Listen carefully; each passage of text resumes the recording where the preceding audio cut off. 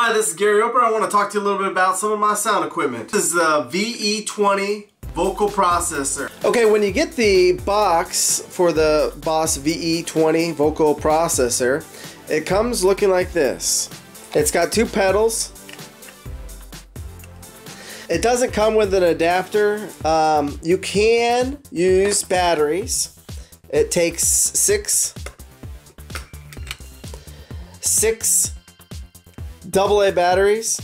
Alright, let me go ahead and power this up.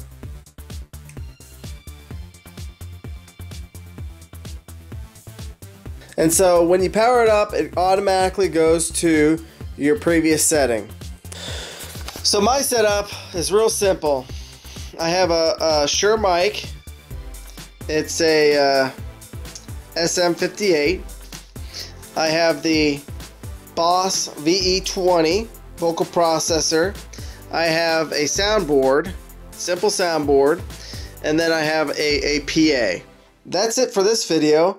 What I'm going to do for my next video is I'm going to talk to you about how to plug all this stuff in. It's pretty simple, but if you've never done it before and you're a little nervous about screwing things up, I understand. I was there, and I did ask for help, and so I'm going to make a video on how to do that. Thank you for watching.